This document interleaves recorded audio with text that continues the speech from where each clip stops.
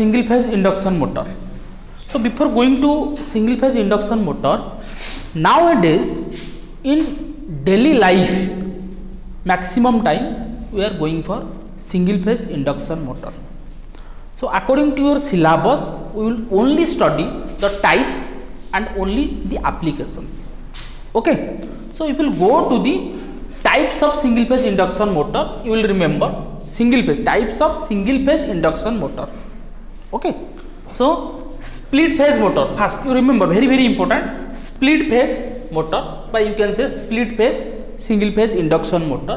Then you can say capacitor stat motor. You have listened, I think you have listened these words, capacitor stat motor. Then permanent capacitor run motor, then capacitor start capacitor run motor, then shaded pole motor. These are the 5 types of single phase induction motor. Okay, so the applications of single phase induction motor, which is very important and used in our daily to daily life.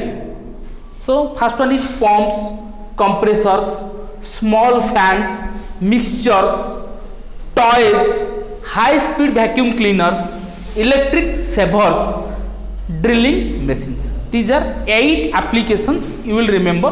These are the 2 mark questions. These are not 5 mark questions or 10 mark questions. Application may be 2 mark questions, and types of single phase induction motor, that may be 2 mark questions. But if elaboration will be there, elaborate split phase induction motor, single phase induction motor, then that may be a 5 mark questions, or capacitor start motor, that may be a 5 mark questions.